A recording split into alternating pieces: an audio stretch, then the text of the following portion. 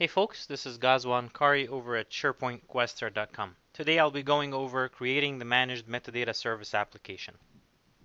We'll create a site collection, we'll create a new managed metadata service application to publish to the site collection, and we'll make sure that the content type syndication feature is active on that site collection. So to get started, first switch over to your system settings and make sure under Manage Services on Server that your Managed Metadata Web Service is started. Then create a site collection. So we're going to go create a site collection, and we're going to call this SharePoint Quester. Under Sites, this will be SharePoint Quester. It's a team site, and plug in the administrator.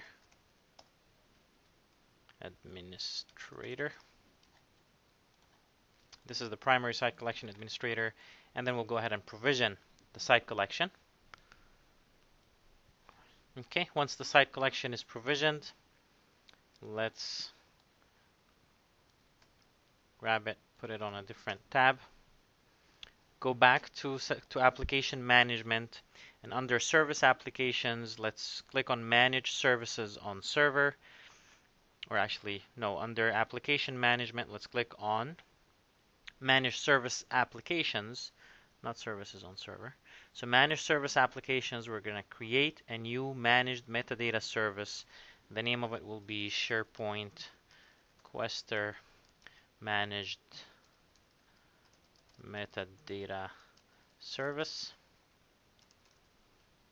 And the database name will be the term store default. We'll use Windows authentication. We're going to use an existing pool, and that will be the web services by the default. And then under the content type hub, this is asking for the site URL to which the service application will be consuming content types from. We're going to plug this in here and go ahead and click OK. The database is already in use, so we're going to call it database store 2 default.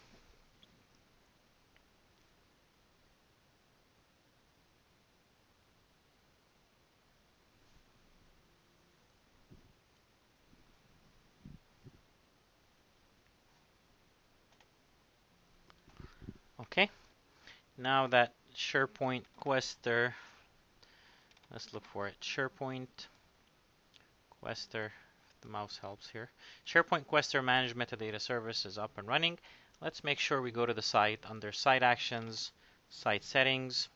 We're going to go to Site Collection Administration. Under Site Collection Features, we want to make sure that the Content Type Syndication Hub is active, and it is. This concludes this video.